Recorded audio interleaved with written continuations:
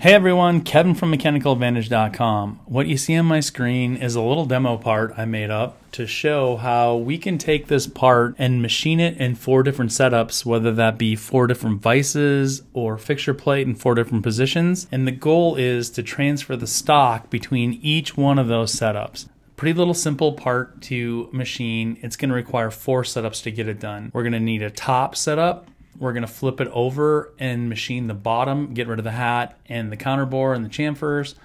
We'll stand it up and do the slots, and then the final setup, we can stand it up this way and drill and tap the hole that's on this part. So what I've done is I've created a new file, and inside of this file I've inserted a vise. And then what I've done is I've inserted a component that is that housing, and I positioned it using joints where I want it to go. I added a second vise, this time using parallels, and then I flip the same component over onto the parallels and put it into position using joints. Turn on a third vise. Here you can see no parallels, and that's because in this orientation the part is kind of tall, so I have the part resting on the vise bed. And in the final setup, I'm back to parallels and the part's just kind of stood up this way, so I can drill and tap the component. And those are the 4 setups that we're going to work on. When I finish machining setup 1, I want the stock for setup 2 to look like it did when I finished the part in setup 1. And for setup 3, I want it to look like setup 2. And for setup 4, I want it to look like setup 3. So let's hop over to the manufacturer workspace and see how we go about doing that. I'm in the manufacturer workspace, and to save some time on this video, since it's not about adding the toolpaths, what I've done is I've created a setup with the toolpaths required to machine the very first operation. I can simulate this, and what you'll see is I drill the bore, face it, contour and finish the outside, rough the bore, come back and finish the bore, rough the counter bore, finish the counter bore, add the chamfer, and break the edges.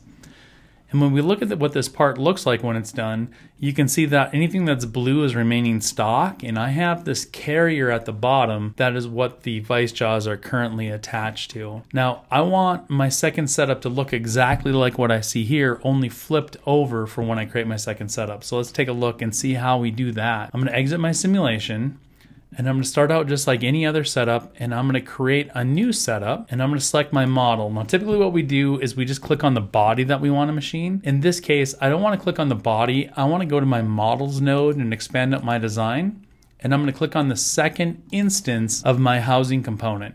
Note these are all components.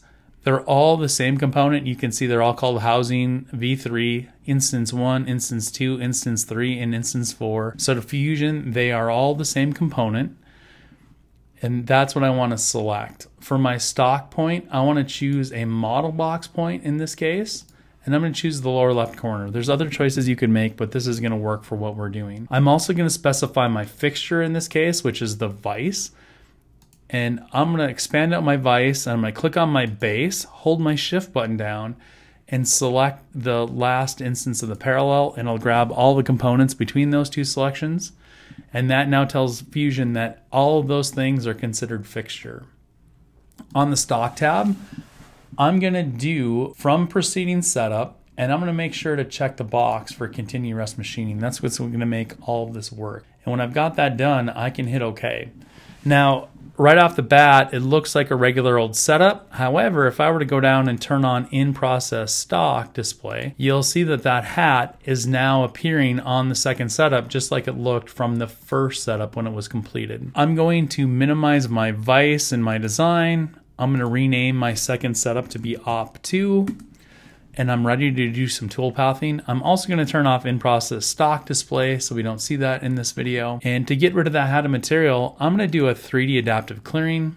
I'm going to drag out my operations manager so you guys can follow along a little bit better. And on the tool tab, I'm going to select my face mill. I do this quite a bit for my flip sides. For the heights, I'm going to machine from the highest of selected stock top, and I'm going to go to the highest of selected, and it's going to be the model top. Now look for a video on heights to be coming soon on this channel, and I think everybody's going to be pretty pleased with what the video showed. On the passes tab, I'm going to go to my stock to leave field, and I'm going to leave my radial stock to be negative 100,000ths of an inch. In my axial stock, I'm going to leave a positive 20,000ths of an inch that I want to eventually face off for a nice finish.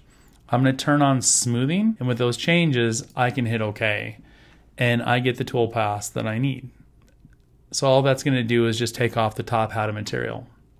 If we look, the second side is very similar to the first side, so rather than programming this all from scratch again, I can steal some tool paths from the first setup and just copy those over. So I want this 2D adaptive. I'm going to hold down my command button or control button depending on your OS, and I'm going to select the contour, the chamfer, and the edge break. Right click on those and say copy. Right click on my setup and say paste. I also want the face that I forgot to do, so let me copy and paste that in there as well. So I'll just paste that, and I want that toolpath to be the second, so I'll just rearrange that. I'll click on my face. This one's easy. I'll just generate it, and it applies as the second part. I'll double click on my adaptive to change that. I'm going to go to my geometry and throw that away, and now I'm going to click on the face that I want that to be applied to and hit OK. I want to edit my contour.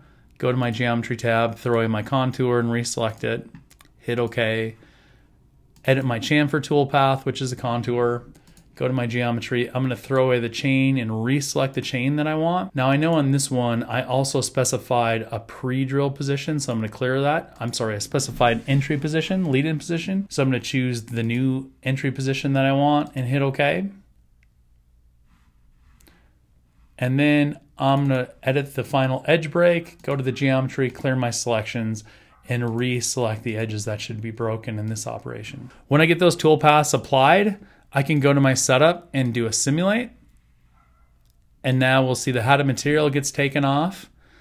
A facing toolpath is done, the counter bore is taken care of, it's finished, and then the chamfering stuff happens. So that's what my part is going to look like when Op 2 is done.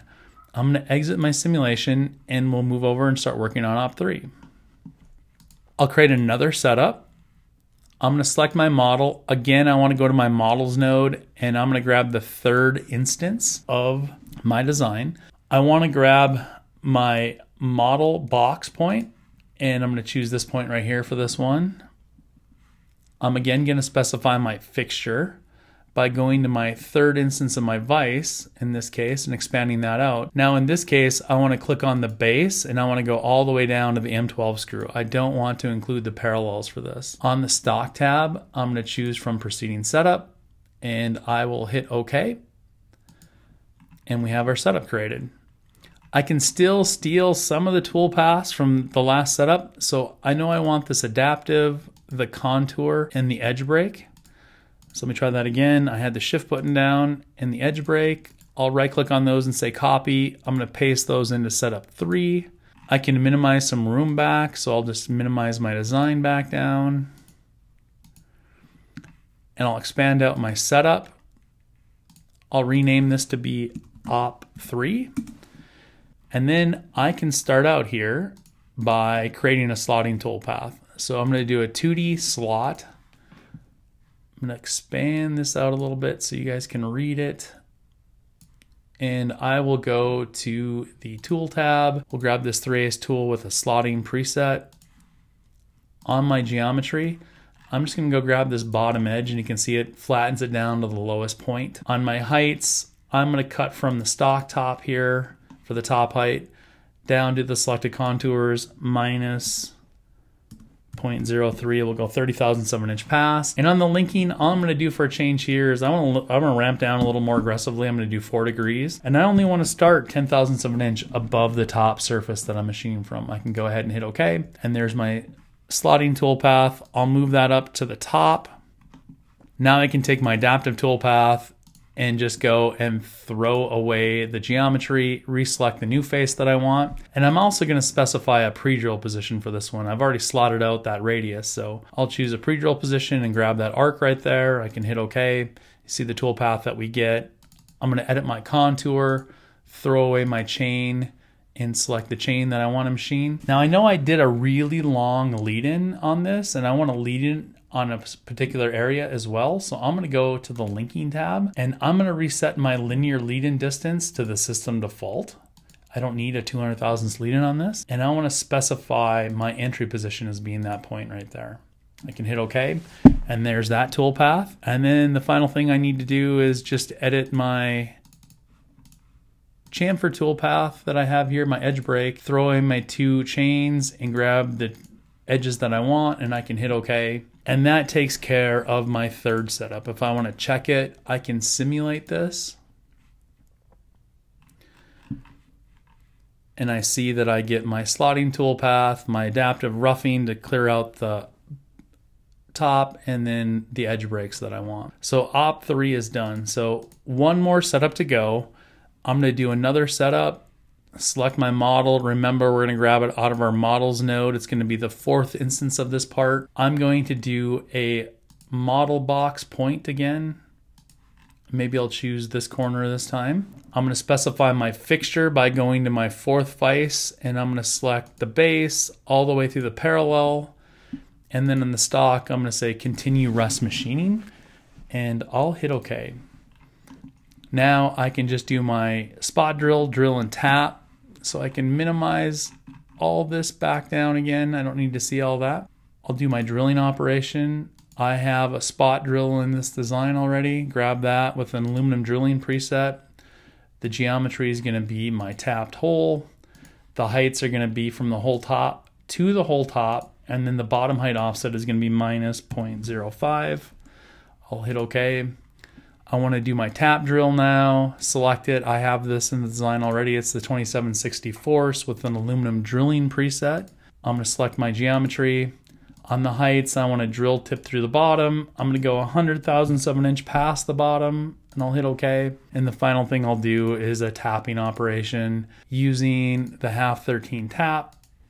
Grab my geometry, click on this face. Heights, I want to drill the tip through the bottom. I'll go 150,000ths through on this one. And it's a tapping cycle already, so that takes care of my final operation. And if I were to simulate this setup, you'll see the only spot that has any material remaining is right there. You can also see that all the chamfers, all the little edge breaks I've done are also applied to the model. If you want to see that better, I can expand this out and turn off the housing for, and there you can see all the little edge breaks that have been applied. I'll turn that back on and minimize this back down, and then I can hit play and watch my simulation happen. So there I've got my everything done. Now remember, the tap is always bigger than the pre-drill hole, so that it's going to look like it's not right, but that's correct, and I can exit my simulation. So that shows you how you can transfer stock between different setups. Now, I selected all the vices as fixtures as we went through this, and it doesn't really look like I did that for a particular reason, but there is a good reason to do that. If I go to the bottom of my screen, I can click on this Synchronize Active Setup drop down, and I can choose to synchronize the view with the active setup, as well as synchronize the visibility with the active setup. When I do that, my first 3 vices and parts are going to disappear, and I'm only going to see what's associated with the active setup. Now, if I activate op 1, you'll see that it turns all the rest of the things off and the correct things on for op 1. Do that for op 2, do that for op 3, and do that for op 4. And that only works because I selected the model that I wanted to machine and what I wanted the fixtures to be, and it makes those things visible. So I hope you liked this one. Hopefully it was helpful to show how you can transfer stock into different places in your assembly so you can see what you have remaining and you can start with that rather than just doing a generic block or whatever it is that you want to start from. If you have any questions, please leave them in the comments section down below. If you like this video, it'd be awesome if you give it a thumbs up. And if you haven't subscribed, it'd be great if you consider doing that as well. As always, thanks for watching.